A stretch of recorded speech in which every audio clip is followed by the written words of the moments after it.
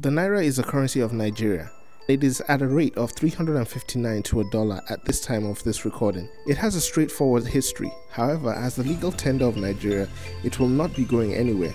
And we will see how it got here, as this is what we will talk about today on Green Click. By the way, be a friend and subscribe. Share and like to help us make more videos you love about our great nation. Let's dive in. As other cultures and civilizations, ancient Nigerians used barter as a way of currency. If you had cattle, a bag of salt, or textiles to trade, it was good enough to get things. But as time went on, cowries became the banknote of the area. Since cowries are tiny, they were carried around in cups and bags. Again, as time went on, shillings became the currency of Nigeria from about 1958 till about 1959. Shillings today are used in East Africa, mainly Uganda and Kenya. When we fast forward to 1967, the pound was used as legal tender. But then the moment came in 1973 as the birth of the Naira happened. In case you don't know by now, Naira is just a shortened version of Nigeria. It started off as 2 Naira to 1 pound. The good old days. It was put into circulation by the Central Bank of Nigeria, and it has never been manufactured by any other banking entity since. The notes introduced were the 1 Naira, the 5 Naira, the 10 and the 20 Naira. The 1 Naira note has Herbert Macaulay, considered the father of Nigerian nationalism, engraved on it. The 5 Naira note has the engraving of Alhaji Tafawa Balewa, the first Prime Minister of Nigeria, while the 10 Naira note has Dr. Alvani Kobo, a politician, on it. The green 20 Naira note has General Murtala Mohammed on it, one of the military leaders who was assassinated in his car in 1976.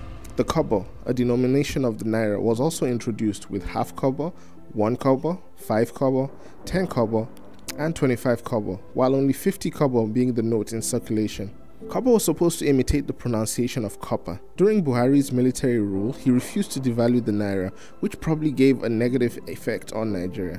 The Naira was stronger than the US dollar from its inception until 1986, when it fell from 89 kobo to 2 Naira. In 1989, the production of the 50 kobo note was halted, and in 1991, the 50 Naira was introduced, a note with the depictions of different ethnic groups on the face of it. The Naira was pretty quiet until 1999, when the 100 Naira note was introduced. It has the face of Obafemi Awolowo. Eventually, the 200 Naira note arrived in 2000 with the face of Alhaji Sir Amadu Bello. In that year also, the Naira fell for the first time from 21 Naira to 85 Naira to a dollar.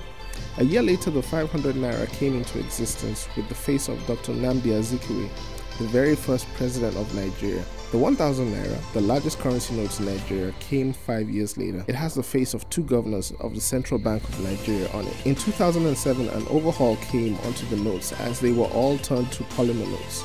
Some notes got some blemishes onto them, while some had changes to their faces.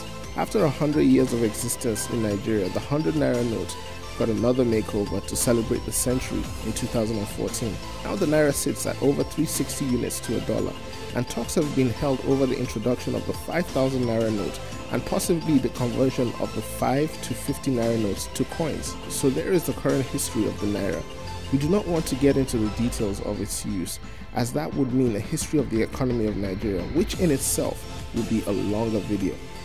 But for now, you can use this as loose reference to show off your knowledge to your friends and family. Thank you for spending a few minutes of your day with us. If you'd like to be informed when we roll out new videos, subscribe and give us a like. Share this with a friend and drop a comment if you disagree or would like to request a video. Till then, brothers and sisters, have a nice day.